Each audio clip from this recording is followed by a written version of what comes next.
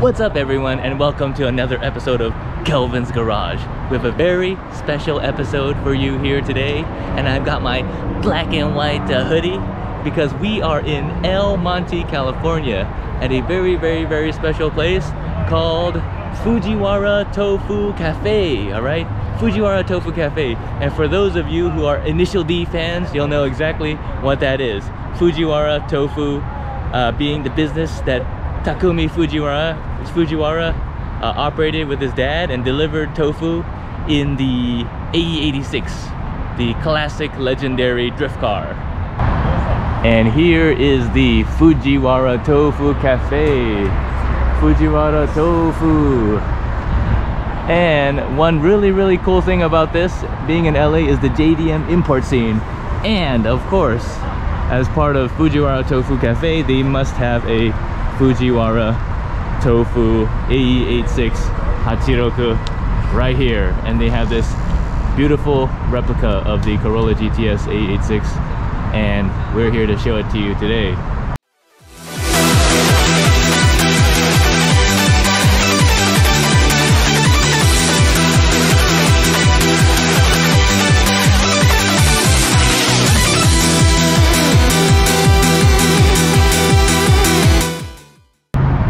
So being out here in SoCal, you know, they have a really large JDM scene, and they have a lot of access to the parts that you would need to put together a Fujiwara style AE86. But look at this, look how cool this is. It's got the AE86 with the carbon bonnet. Okay, so this is the Project D version, right? And we've got the fog lights, these yellow fog lights, okay? And it even has the license plate that the AE86 in the anime has, 13-954. That's the anime's license plate on Akina Mountain. Okay, we come around here, we've got the RS Watanabe, right? RS Watanabe rims, 14-inch. Actually, these might be 15-inch. And we've got all the classic JDM bits in here. If we take a look inside, we've got the Recaro's racing seats. We even have the Ital Volante steering wheel. I don't know if you guys can see that, but that's an Ital Volante Admiral, I believe, steering wheel with the red accent on the center part of the steering wheel. Okay, it might be hard to see that, but if we take a look here, we've got the rims again, and it says fan owned vehicle which may contain non-OEM parts. So that's cool that they give us a little disclaimer right there.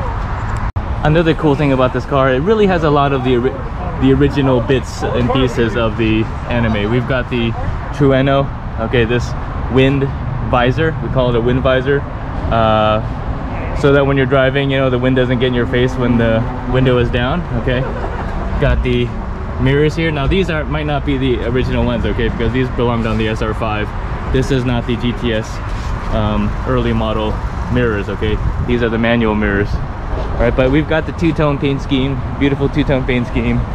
Got your Trueno emblem, right? RS Watanabe's. We even have the decal, right?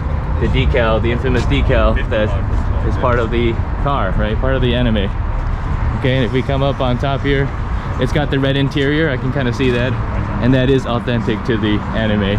But it has SR5 seats in the back here, some of which are a little bit loosely put together. And this one has a roll cage of some kind, right? It has a roll cage. But if you take a look, you know, it obviously is a classic car. Some of the little chrome trimmings here are losing its black paint, but more or less it's all there, all intact. And we've got this sticker here, Fujiwara Tofu Grand Opening Cafe sticker. Pretty cool. Alright, just coming around the back here, we see it's got all the JDM goodies. Okay, got the Apex twin cam sticker here, Trueno sticker, and it has the Zenki taillights, Sprinter Trueno taillights, and it's pretty cool. Even has an exhaust here, although I don't think that's the original one. The original one is pretty stock looking, like a Fujitsubo or something. But no, it's got the cool paint scheme. It's got roll cage, has the Trueno Sprinter Zenki taillights. It even has the mud flaps, so this is a little bit hard to find, these mud flaps, because what happens is that it wears out over time. But it's amazing to see this, it's pretty cool. You got the mud flaps, and it even has this molding here. This molding here that has a Trueno emblem. This is a little bit hard to come by too. This might not be original, but maybe it is, I'm not sure. For a long time you could still buy these new, but probably not anymore. But overall, this car looks beautiful and I love it. Looks amazing. And I love how they've integrated this into this restaurant, this Tofu Cafe shop. And let's check out inside the restaurant. Heading into the Fujiwara Tofu Cafe shop. Let's see what kind of boba they got. Oh, look at this place, it's amazing. Initial D racing posters. And look what we have here. We got the storefront of the Fujiwara Tofu shop. It's a replica of the front storefront in Japan. So pretty cool. Fujiwara Tofu Den.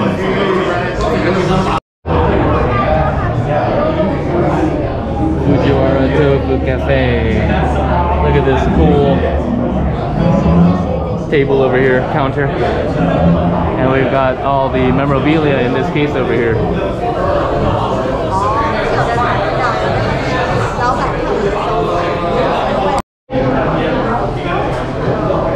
Check out the original manga right here and all these little die-cast toys. It's amazing. Has a little replica toy of the tofu shop.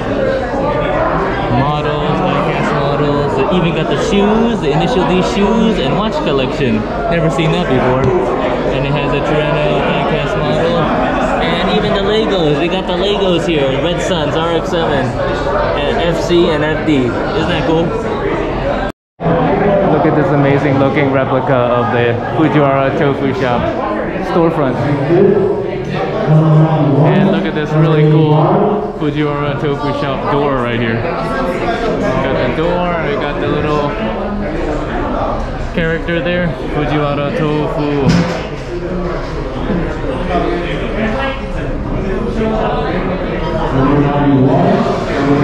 It's amazing.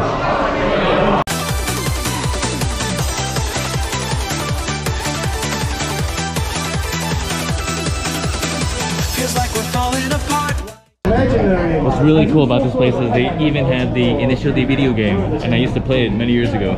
But here it is, Initial D version 3.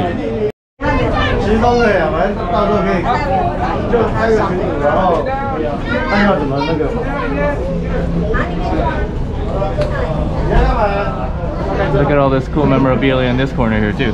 We've got the Toronto Lego version and the little model of the car and the shop, as well as the side opening of the shop and more Toronto toys, FD toys, stickers, the license plates, and you even got t-shirts for you hardcore fans who want to wear Fujiwara branding.